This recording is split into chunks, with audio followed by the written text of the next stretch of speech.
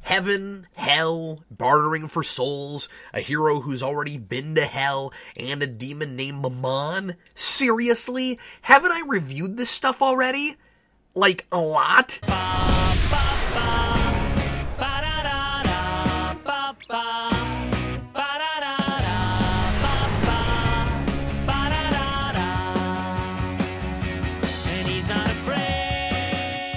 The following is an in-depth story analysis. If you haven't seen this film, you might want to before watching this review. My perceptions of superhero culture are a lot different now than they were when I started Superhero Rewind. It was like the world right before the invention of the electric light bulb. A lot of us didn't think it could get any better, and we were naive enough to think we'd hit the pinnacle of what the superhero genre had to offer. I used to call the mid-2000s the superhero onslaught. Then 2008 came, and Dark Knight and Iron Man changed everything. Now superhero properties generally gross the largest amount of Hollywood's take in a year, and there are more comic book shows on TV than there were space operas in the late 90s. A lot of us are calling this a new golden age for superheroes on screen. When I look back on this year a decade from now, I wonder if I'll still perceive it as such. Because I don't see the mid-2000s as a superhero boom anymore. Now, it's like puberty. It's growing pains. A genre with an inferiority complex and no real sense of identity. It had finally made it to high school, but it was awkward and timid and experimenting and trying to get girls to like it. I've reviewed most of the superhero movies from this period, and a lot of them were like a pimply-faced teenager. Shy, not sure how to present themselves, and a little afraid of being seen in public. That's not to say that doesn't still happen now. All of us from time to time make mistakes we would have made in our youth. In 2005, Constantine watched to me like a bold step forward, a comic book movie that wasn't afraid of the zaniness and absurdity of its source material, and one that was a lot more for people who already really liked these kinds of movies, rather than trying to be so accessible that it had to hold my hand like I'm a 5-year-old trying to make my way across 3 lanes of traffic. It's not another origin movie. This is a fully realized, high-concept world we get to just drop right down in the middle of and learn about as we go, through an ostensibly normal person who, just like us, doesn't know about how the mystical world behind the world works. Through Angela, yeah, of course, that's her name, we get to catch up with our protagonist who's already been dealing with this stuff for years, while he fights with cool magical artifacts and does spells and sarcastically quips about how BS he thinks the spiritual system of this world is. I thought it was incredibly brave to build this world through a story about what might very well be the tail end of a hero's career and really explore who this guy is, what he wants, and why he's so angry with God, rather than telling the far less interesting story about how he got so angry with God in the first place, which would likely play as a background film to set the stage for a real movie. As I've said many times, there are plenty of cases where there's a fantastic story in a hero's origin. Batman Begins was released the very same year, but a big rule of thumb for me is that if an origin film mostly just makes us Jones for a sequel, and it hardly stands alone in a vacuum, the wrong movie got made. I doubt I'd like the first X-Men film nearly as well as I do if X2 had never been made. I mean, it's an okay pilot, but not a great movie on its own. So Constantine was really refreshing at the time because it took some of Hellblaser's most popular and interesting source material and, albeit pretty loosely, adapted a story from them that doesn't hinge on its becoming a franchise.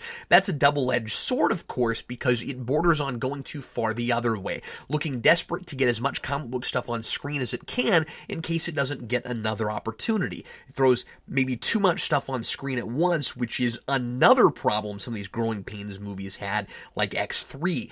We don't spend nearly enough time with John's supporting cast to feel as bad as I'd like to when most of them are killed off. And Chaz oddly disappears through the whole middle of the film to the point where we forget he's even in this movie, until suddenly he's back and we spend just enough time with him the movie feels justified in giving him a tragic death too. It's less timid than a lot of other superhero movies from the time, but it does lead to a whole other can of worms, or matchbook of beetles.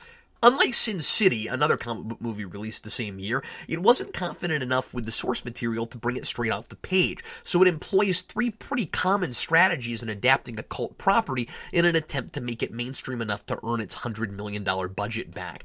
A, it reels back the violence to make it appropriate for teenagers and above. It's in that strange place between PG-13 and R that Spawn was in, except it surprisingly lands on the other side of PG-13. Just a decade later, I imagine this exact movie would be rated PG-13, and even in 2005, I'm not sure what ultimately nudged it over that threshold. I don't think the violence would do it, especially because so much of what's being slaughtered are demons with a color of blood other than red. There's no nudity, and even a joke about John wishing there was, but decides the scene can happen without it. And it even has the allotted number of F-bombs for PG-13. I don't know that it would have performed any better with a lower rating, but for anyone familiar with the original material, this treatment might have seemed a little more understandable if the studio was intentionally trying to get a PG-13 rating. I imagine Hellblazer fans were somewhat disappointed with such a tame movie that's still rated R, a rating that would allow for a tone much closer to the comics. And don't get me wrong, the movie boasts some pretty haunting and legitimately unnerving moments. Some of the CG is a little dated, but I love the gothic design of the half-head demons, and the contemporary atom bomb blast version of Hell really stuck with me. But when a deleted scene gets cut because it's about a couple of Border Patrol officers shooting themselves in the mouth that cuts to black as soon as the triggers are pulled, it's clear that it's going for more of a mainstream audience. B, it turns what was either a straight-up horrible person or an anti-hero into a superhero. Even if you want to drastically change story elements and mythology in an adaptation, it's usually a good rule of thumb to keep your hero as true to the spirit of the original as possible. But even that's a rule I've seen broken to wonderful effect. If Stanley Ipkiss had been translated straight from comics to screen in The Mask, he would have been a complete psychopathic killer with practically no redeeming qualities whatsoever. That would have been a gratuitously violent shoot-'em-up, would have appealed to a different and more limited audience, and almost certainly wouldn't have been the powerhouse success it was, nor the thoughtful study of identity it turned into. Probably also wouldn't have starred Jim Carrey. Constantine is a similar animal. A guy as morally bereft as Constantine in the mid-2000s would have been too big a risk to throw a $100 million budget at. So while his motivations are self-serving throughout the movie, and he's certainly not a nice or even always sympathetic person, he never hurts a human being, and he's indisputably a straight-up selfless hero by the end.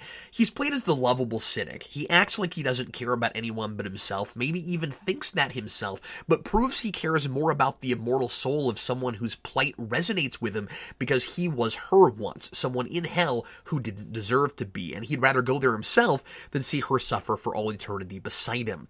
The short-lived NBC Constantine from 2014 got a lot closer to the comic book version. He's a lot more morally ambiguous there, and he's got the same comic book motivation where his actions sent someone to hell rather than himself. He's still a great deal more compassionate there than he usually is in Vertigo comics. And C, it's used as a star vehicle for an A-list actor. Funny, I guess The Mask actually uses all three of these. Keanu Reeves, of course, doesn't remotely fit the bill for comic book Constantine, or Constantine, except that I guess he pulls off the theatrical, ultra-sarcastic bit pretty well. It's still his own flavor before it's the Constantine from the comics. The similarities begin and end with he's cynical and jaded and has a silver tongue.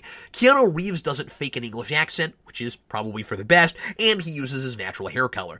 I imagine the logic behind all this was not a lot of people know anything about John Constantine, so we'll loosely adapt it and make it a lot more about Keanu Reeves in another ultra-stylized, gritty-looking genre movie that questions the nature of reality. This is, after all, Reeves' very next starring role after the Matrix trilogy wrapped up 2 years prior, and wouldn't you know it, it has a ridiculous amount of things in common with the Matrix. It's basically the occult Matrix. So Keanu Reeves stars as a man wearing a white shirt with a black suit and tie in a bleak and dilapidated-looking world sapped of color, who is born with a sixth sense. He can feel that something is behind the scenes, pulling the strings of the world. The world is not as it seems. He's ultimately a messiah figure who is destined to give his life to save the world, and he was planted there deliberately by the powers that be to stop an ambitious being that used to be a vital part of the system and hates humanity from causing genocide. An arch nemesis that ends up experiencing what it's like to be exactly what they hate, human. But it's up to him to choose to be the savior of the world or not. He has the ability to see beyond the seams of reality and can even bend reality beyond the accepted laws of natural physics. Things get really hard when his enemies break through their own plane of existence and stop playing by the rules. Our hero often has to slow down time in order to achieve his objectives. He visits a wise sage of African descent with special access to information he doesn't have in order to determine his next move. He descends into hell and is risen by the end. There's also an overzealous kid who follows him around and wants to be his apprentice. He falls in love with a woman who has the same abilities he has but isn't quite as good at it as he is, and is inexplicably intertwined with his destiny. He winds up in a high-rise building he nearly falls out the window of, gets rained on a lot, and begins his journey in a room with really over-the-top red chairs. Now, obviously, this and The Matrix aren't telling exactly the same story, and the comparison I just made lumps all three of the Matrix films together, but clearly this movie is being sold almost unabashedly on the heels of the success of that franchise. The basic themes are the same: destiny versus free will, faith, sacrifice, the nature of the world, and humanity's place in it. Though they ultimately walk similar paths, and both are, at least at first, looking to control their own destinies, and both have really melodramatic speech patterns, these two protagonists are driven by different motivations. Neo is simply looking for his place in this frightening world that's suddenly opening up to him, while John has fought against his realization of a horrifying world, but has found a place and is desperately trying to hang on to it. The Matrix, in making its hero an almost literal Jesus, also creates an allegory for Judeo-Christian mythology, while Constantine just uses it and reinvents it, making it outlandish enough that it practically watches like it's a metaphor for the very thing it's outright using.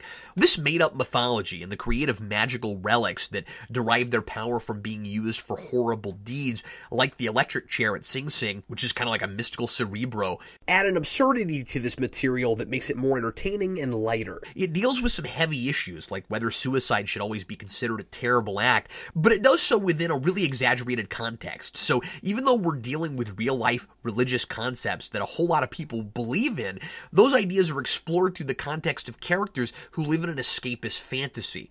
Although Constantine sells itself on some of the same aesthetics and even similar ideas to The Matrix, and although it's working overtime to be more accessible to a general audience than the comics, it mostly succeeds at achieving its own unique style and flavor. It's not confused in its identity. It's a superhero movie masquerading as a supernatural thriller, in exactly the same way The Mask was a superhero movie disguised as a supernatural comedy romance.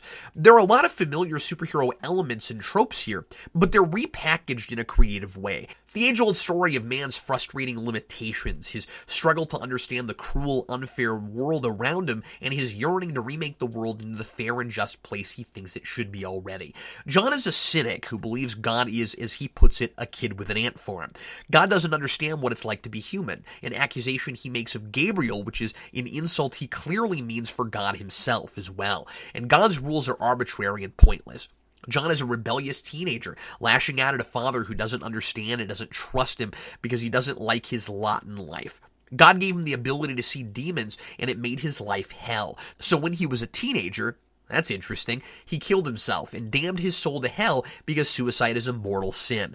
So when he was resuscitated 2 minutes later, all he could do was live his life, knowing the demons are real because he just had first-hand experience with full-fledged ones, and knowing when he died again, there was nowhere to go but down. John doesn't think that's fair, and even though he could simply repent and be absolved of that sin, he can't bring himself to do that because he doesn't believe in God or his system. And I like the distinction Gabriel makes between knowing and believing. He knows God is real, he just can't submit to a God who operates that way. I imagine even if he wanted to repent, he couldn't hope to make it sincere enough because he doesn't believe he did anything wrong. How could anyone expect a boy going through what he did not to take his own life? He thinks enough good work should get him into heaven, so he helps people by exorcising demons. The question throughout the film is whether John is really only helping people for himself, as Gabriel suggests, or if he became the John Constantine because he couldn't stand by and watch while demons broke the rules and hurt people, knowing he could stop them. When he shows his true colors at the end and makes the heroic sacrifice, it's hard to know if he's finally changed and come to care enough about another person more than he does himself, or if deep down he always had that kind of compassion and he had so much resentment toward God he was too focused on the fate of his own moral soul to even realize that about himself. When John offers his soul for another's, it grants him entry into heaven and gets him closer to believing over simply knowing. I like that Satan cures his cancer and keeps him alive so he'll have the opportunity to prove he really belongs in hell. Perhaps the rules seem a little less arbitrary when he realizes how important he is in the grand scheme. If his suicide had taken 20 years ago, there would be no one to stop Gabriel's mad scheme to bring about Mammon's reign. One could argue that the sacrifice is a loophole, the one good deed a person can do that automatically guarantees they won't go to hell, but I think the idea is that it proves ultimate humility. It's not the act of the sacrifice, but rather the selflessness that leads to that act, which is consistent with the notion of humbly asking for forgiveness and admitting your faults. Good and evil are boiled down here to selflessness and selfishness.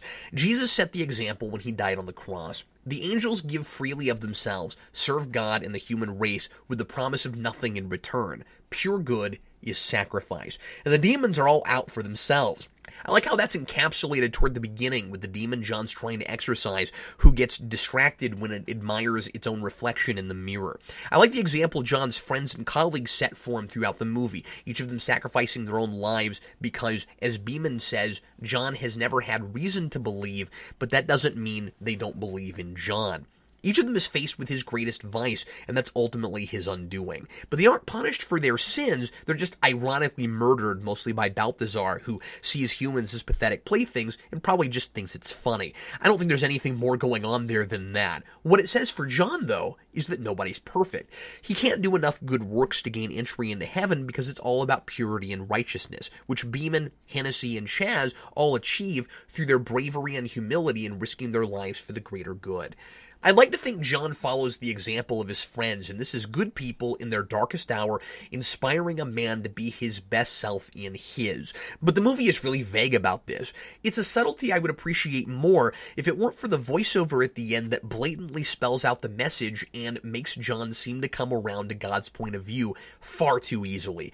The final lines of the movie, said over John standing on a roof and chewing nicotine gum, are, "I guess God has a plan for all of us. I had to die twice just to figure that out. Like the book says, he works his work in mysterious ways. Some people like it, some people don't." It's funny how critics were as polarized on this movie as people seem to be about God. It's instantly a way better story if you just drop that out entirely. Just show John on the roof with the gum. He's been given a third chance. He's no longer destined to go to hell, so he's taking better care of himself because he's not so fatalistic. And metaphorically, he's not constantly putting fire in his body because he's no longer facing an eternity of fire. But I think he'd still be cynical, or at the very least really skeptical, about what he calls earlier in the movie God's hypocritical BS. It actually uses the swear word. Okay, so he's maybe accepted that his psychic powers are a gift and not a curse. Again, without him, Mammon would have taken over the earth. Allegedly. We'll get to that later. And perhaps he's decided that God knew what kind of man he was, even if he didn't. So Isabel was allowed to go to hell because he needed someone to sacrifice his life for. So at the end of the day, the rules may look arbitrary, but justice was still going to win the day. God's plan for John was to sacrifice his life to save Isabel, and his plan for Isabel was to kill herself so he would make the right choice. But who knows? After all, this is a world with free will. What if John had asked Satan for that extension instead? Would Isabel have been released from hell because things didn't work out the way God intended? God never directly interferes and doesn't physically manifest like Satan does. Super creepy, bipolar Satan. So it's hard to be sure what his plan is beyond hoping everyone follows Christ's example. How is John not looking at what happened with Isabel and still crying foul on God? Unless the whole thing really was an elaborate plan to set him up to do the right thing at the end, what happens to her is not only unfair, it's against the rules as we understand them. Suicide is a mortal sin, but if you kill yourself for the greater good, isn't that, a sacrifice? As far as I understand it, and this isn't made nearly explicit enough, the idea is that Isabel somehow realized someone was coming after her to be the vessel to bring Mammon to Earth, so she killed herself to prevent that from happening. Why does that count as a suicide in the first place, though? It's the equivalent of taking a bullet for the entire human race. I get that the whole story is about how life's not fair and it's difficult to accept drawing the short straw, but the sentiment we're left with at the end oversimplifies that and wraps up in a nice, neat bow. Oh, I see what God's doing. Okay, I may not like the system, but at least God has a plan for everyone. That's taking the new positive attitude he's gained by the end of his character arc to a ridiculous extreme, I think. But I like everything about John's nemesis. Gabriel is an excellent foil for John because she's motivated by the same frustrations he is, and is actually describing herself a lot when she talks about John. She says John needs to demonstrate a capacity for sacrifice and that everything he's ever done has only been for himself. It's Gabriel who hates God's system so much she wants to bring about Armageddon just to punish God's people for having his favor over the angels. Her plot is a little more original than your standard wipe out nearly everyone and start fresh to create a brave new world kind of plot. Her justification is that human beings thrive in adversity. We often demonstrate the best version of ourselves in our darkest hour, kind of like the scenario in The Dark Knight with the boats and the people who refuse to be first to blow up the other. She thinks it's too easy that man is allowed to do every heinous thing imaginable but then simply repent and go to heaven. She actually comes right out and says exactly what John is feeling about his situation. It's not fair. She spins it like she's doing humanity a service. She says, I'll make you worthy of God's love. And the really interesting thing is, she has a point. It's not until John finds himself in his lowest place that he becomes the best version of himself and discovers that selfless capacity in trying to stop Gabriel's insane plot that's ostensibly all about doing exactly that. But just as it was with John all the way up until the end, it's about the motivation behind it. Gabriel's not doing this for humanity, she's doing it for revenge. She's lashing out like a rebellious teenager, just like John was. The difference is, I think, that deep down, John doesn't want what happened to him to happen to anyone else. Gabriel's so vain, she probably thinks this movie's about her. She's the victim serving humanity and never getting anything in return.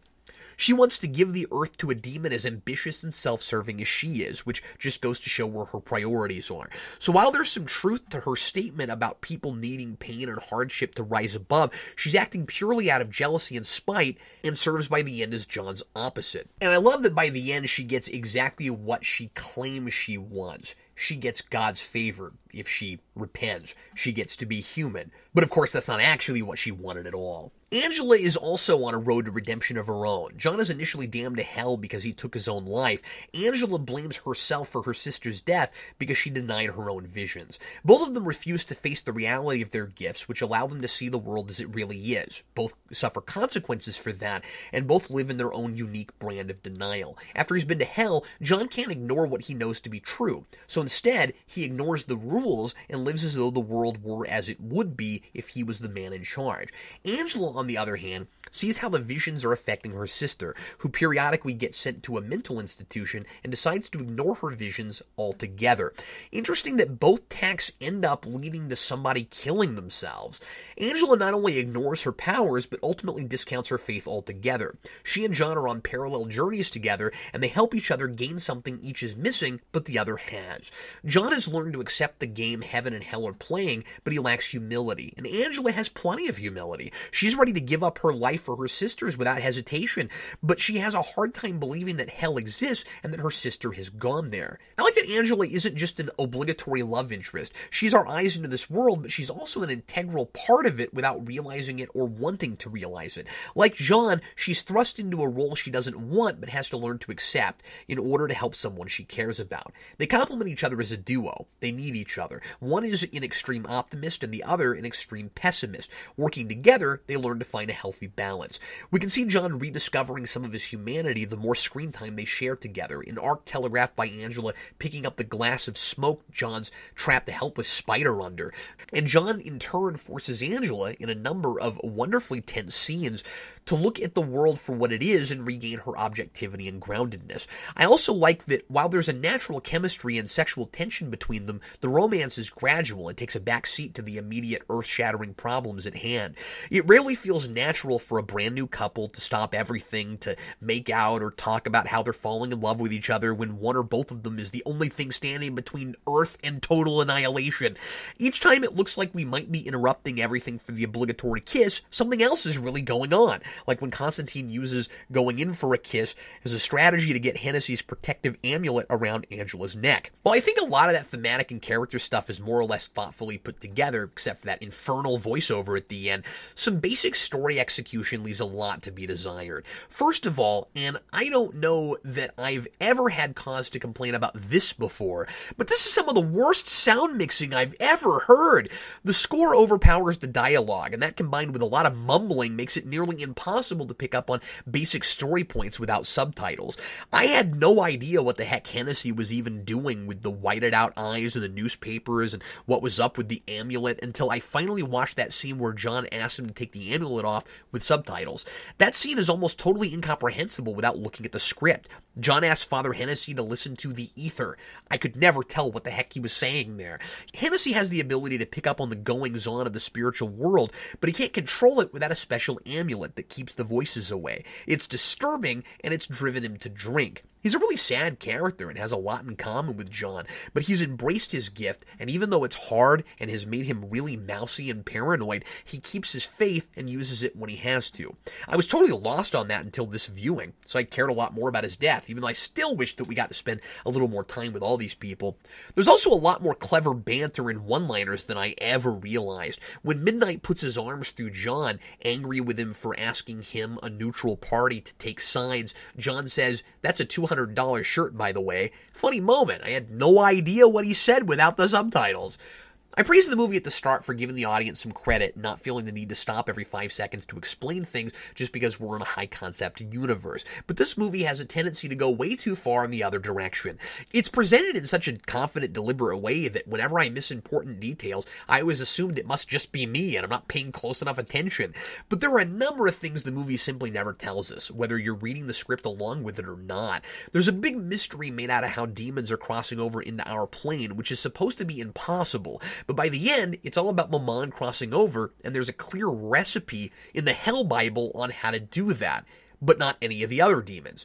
Oh, side note, I have a really hard time buying that John doesn't know about that already, and that he needs Beeman to explain to him about Mammon and how he could cross over. I mean, it could have just been John explaining it to Angela. That would have been fine, but then it doesn't give Beeman enough to do, I guess. I assume the demons are able to cross over because it has something to do with the Spear of Destiny, but John acts like this is the first time in history demons have ever been able to cross over, and the spear has been used before, as evidenced by the Nazi flag it's wrapped up in when Manuel finds it. Is that somehow a side effect of what Gabriel is trying to unleash? It starts happening well before she gets her hands on the spear. There's a psychic she had hoped to use who killed herself, and a demonically possessed guy running the spear across the border to give it to her. It seems to me like it would have been in Gabriel's best interest if demons weren't crossing over. She could have done all this a lot more inconspicuously. But of course, I'm not even sure that she was the cause of that or wanted that to happen. Are the demons who attack Angela out in the open working for Gabriel, or are they also trying to stop this from happening so Mammon can't take Satan's self-claimed kingdom from him?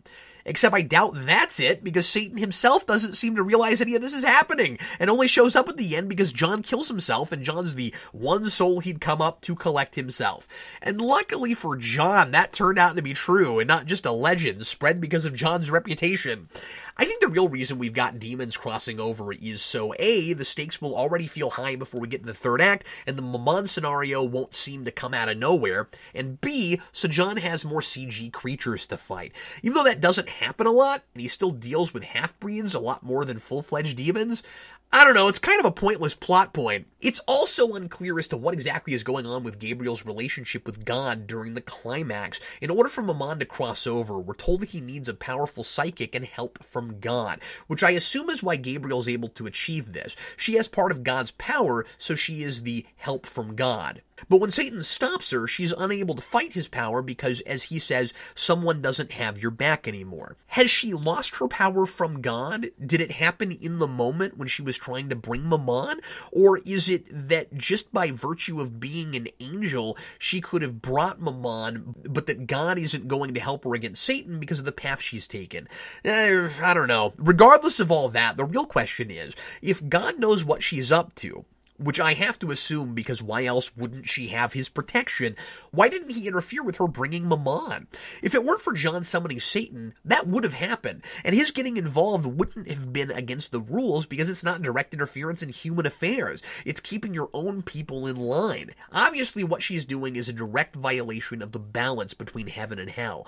Now, if God was for whatever reason as limited as Satan, where he just didn't know this was happening, I might buy it. But he's clearly the all-seeing, all-knowing God, and so once Gabriel can't stand against Satan, it deflates all the tension in that scene, because there really shouldn't be any danger of Mammon crossing over at all, unless for some reason it's against the rules for him to do exactly what Satan does when he stops Gabriel.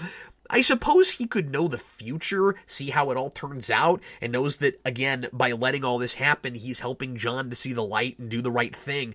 But that still drops the stakes because it means there was never any real danger of Armageddon to begin with. Now, the movie has the same problem Gabriel does. It's just too ambitious.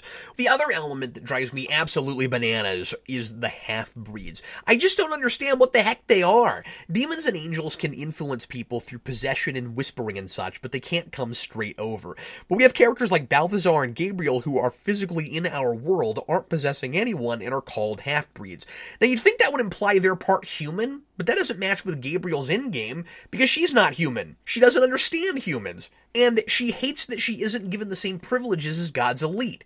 Okay, then what is she? Whenever a half-breed demon gets hit with holy water or dragon's breath, their skin melts away, revealing a demon underneath, as if they're wearing a human suit like the aliens in Men in Black. When it happens to Balthazar, he says en natural, implying the human skin is a disguise. They don't seem to be the product of humans and demons breeding, because as we see in the end credits scene, at least one of them used to be human and was resurrected as a half-breed? And besides, if demons and angels can't cross over, how could demons and humans procreate? Unless it started eons ago and there was a time demons and angels could be on Earth, but after centuries of being in the gene pool with just humans, I'd figure the demon or angel percentages would be negligible. And again, we've got Chaz turning into an angel at the end. And that really confuses Gabriel's motivations. So did she used to be human, but now she's not, so she doesn't get the privilege of absolution? Are there a lot of different ways to become a half-breed? I don't understand. It's also bizarre to me, considering how bent out of shape Gabriel is about God's favoring humans, that Balthazar would fall for John's bluff of pretending to absolve him and send him to heaven. Silly enough that he buys it since, as John says, you have to ask for forgiveness, and he'd obviously know that. But the movie there doesn't address that that's a privilege reserved for humans in the first place, and this guy's working for an angel whose whole thing is she's ticked off about that. I had hoped perhaps some of the deleted scenes, and there are a lot of them, might shed some light on some of this, and they don't really, but the movie would feel more complete if some of them were put back in. I appreciate the quick cutting of the flashbacks when John's explaining his origin to Angela, but it would have been nice to know that he had slit his wrist, since that's how he kills himself again at the end. And I would have also liked to keep the attempted exorcism before he kills himself, because it's neat to know how he's introduced to that idea, and I like that he would then grow up and become a real exorcist after dealing with a priest who has no idea what's really out there. There's also an entire motif that's scrapped from the final version, which I am baffled by, because it would have tied the ideas together much more tightly, and it's kind of a no-brainer.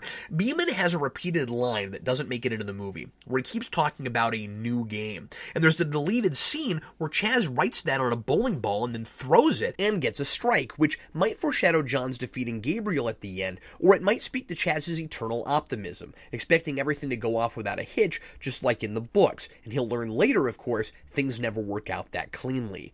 Beeman lives above the bowling alley, and if this idea of games was brought more to the forefront, that would have transformed into a metaphor for the game heaven and hell are playing with people's souls. Beeman's place represents the inner workings of the game, which John can see but almost nobody else can. Like in a bowling alley, we can only see the playing pieces but not the gears and mechanisms behind it, which are heaven and hell. I racked my brain the whole movie this last watch, trying to determine if there was some sort of significance to the choice of putting John behind a bowling alley, and that didn't leap out at me until I watched the deleted scenes. That's a shame. There's also a small thread that was cut involving John sleeping with a half-breed demon girl, which was cut to make John seem lonelier. It's not great, and I think it plays fine without it, but I do like the idea that John has accepted his fate to the point that he's basically just living in hell before he really gets there. So I'm going to give Constantine a 2.5 out of 4. In not trusting the comic source material to stand on its own, it creates its own loosely adapted world and manages to avoid some of the insecurities that plagued a lot of these pubescent superhero movies. But it becomes that overconfident teenager that's so wrapped up in itself it sometimes can't see the forest for the trees. Or in this case, the demons from the half-breeds.